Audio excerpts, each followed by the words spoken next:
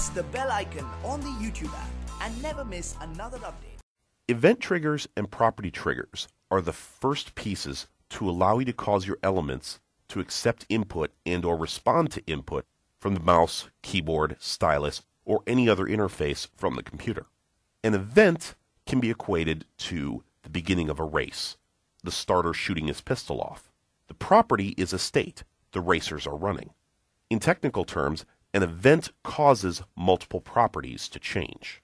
In this case, I want to modify the properties, specifically whether or not the mouse is over my button. I'm going to drag the splitter between the trigger inspector and the object tree down a little bit so I've got a bit more room to work. When I do this, you will see that a couple property triggers are already defined. If you remember, when I began template editing, I copied the buttons template and its initial properties came through. A button by default, as far as Windows is concerned, has a keyboard focused, an is checked, and an is enabled property. Right now, I want to have a rollover effect, or how the button is going to look when the mouse is over it. Give myself a little bit more room, and add a property trigger. Now when I click that button, several things have happened. In my artboard, I now am showing that trigger recording is on. This indicates that any changes that I make won't actually modify the button itself, but will modify the button when the trigger is true.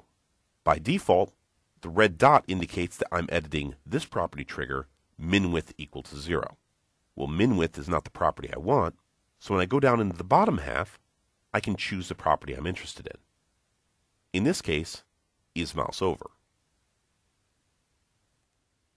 So now, when is mouse over is equal to true, how do I want the button to appear? I've decided that I want the button to brighten up a little bit when the mouse is over it. So I'm going to choose this rectangle, and the easiest way to brighten up a color is by changing from the RGB color space to the HSB color space. Now I can choose each gradient stop and just increase the brightness by a little bit.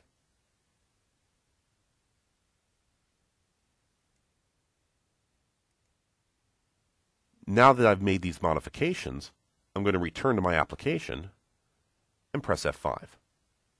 Now when the mouse enters, you'll notice that it brightens up in response. You can create a property trigger for any property and specify that when the property changes to any given value, make these modifications. Now we have an is mouse over effect, but we don't have a click effect yet. So let's go ahead and add that as well. Once again, I'm going to edit the template of my button, and I'm going to add another property trigger. The property that I want this time is the is pressed property. When this property is true, I want the path to change its fill to be a solid white, and I want to change the stroke to more of a yellow color.